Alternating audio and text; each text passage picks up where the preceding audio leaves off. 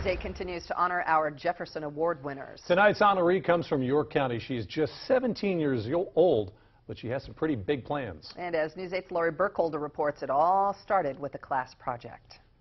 We will be filming our movies. I brought a big box of costumes that you all can use if they fit your characters. Ooh, this is a little cape, kind of. Rose Arbatier doesn't go home after the school bell rings at Dallas Town High. Is it too tight? Is it okay? Yeah. This 17-year-old runs Rosie's class, I like it. something that started 2 years ago as a class project. Because I thought that there was really a need for it. And once I did the business plan, I was kind of like, I really want to do this. You look like an awesome supervillain. So once a week, Rose, along with her team of friends, run an after-school club for students with special needs.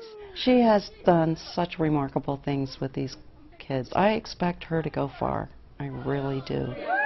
At school, a lot of their academic needs are met, but they don't really get to choose what they like to do. Yeah, Mackenzie! And they also don't really get to interact with the kids that are outside of the special education rooms. Screaming, good dancing. What started with just 3 students has more than tripled in size. That's perfect. And the impact it's having on students is priceless. Didn't we do that one? We had this girl, and she was very, very shy.